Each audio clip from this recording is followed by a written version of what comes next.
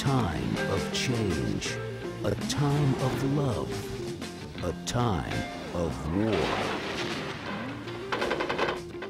Now it's time to go back. We're bringing back the remnants of what came to be one of the hardest hit companies of the Vietnam War. The people of Vietnam welcome the returning Americans. 30 years ago, they were America's best. Captain Ramsey, United States Marine Corps, retired. I just want one thing, peace. But something tore them apart. Look, for a photo op, huh? What ain't gonna happen, not today. No fucking way. Your call, guys. I didn't come here to beg. The results of the court-martial were inconclusive, Captain. Your men filed charges against you. A lot of questions still remain.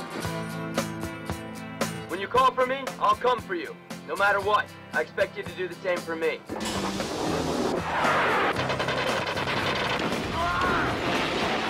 He was exceptional. That is why what happened later was so devastating. What do you think is driving this guy? Is it peace, or you think it's one hell of a guilt trip? I damn near idolized Ramsey. We all did. But Captain Ramsey had no idea what he and his men were capable of. What happened at Way is somehow breaking the bonds between you and your men. They were innocents! You were the best shots in the company! You could have taken the NBA out without killing all those civilians if you had wanted to! We have got to find out what happened at the village. Some brave Marines got killed. Others got limbs cracked open. Yeah, that's what fucking happened. I wanted them to pay for what they did in Way. It is my duty to disregard any unlawful order. Mutiny! Insubordination! Marines! They mutinied in my face. And you don't quit on your brother no matter how bad he fucks up. Did I make that day in the village Judgment Day? Incoming! He's fucking fire! He's got artillery on his fucking old man! All these years and I still don't know the truth. In the tradition of Apocalypse Now and Platoon, a new vision from acclaimed director Sidney Furie.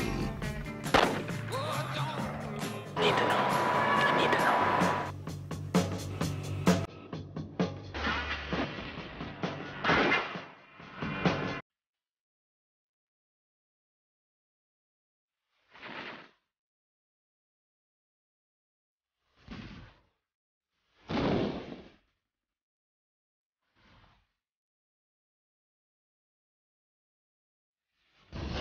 They were going back to face their demons. What they found was their honor. Casper Van Dien, Carré Otis, going back.